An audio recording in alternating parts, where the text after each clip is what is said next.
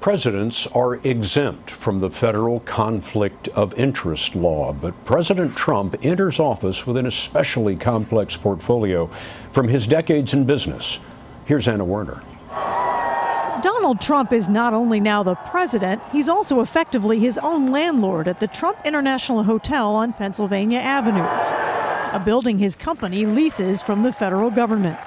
My theme today is 5 words: under budget and ahead of schedule. That's what we did.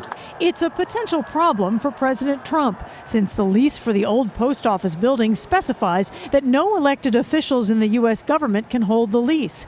And experts say Mr. Trump's conflicts of interest only begin there. He rejected advice from some government ethics lawyers to sell his companies or put them in a blind trust, neither of which he's required by law to do. The path he chose: to give his eldest sons, Donald Jr. and Eric Trump, full control of the multi-billion-dollar business. They're not going to discuss it with me. Again, I don't have to do this. He also said he would hire a new ethics advisor to review all domestic deals, and said the company will not enter into any new foreign transactions. But CBS News has counted at least 10 countries, including Turkey and the United Arab Emirates, where Mr. Trump's company has business interests.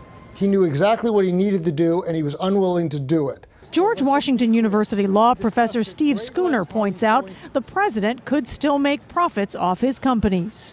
Decisions that he makes as president will impact his bottom line. He will personally benefit or be hurt based on a number of decisions he makes as president.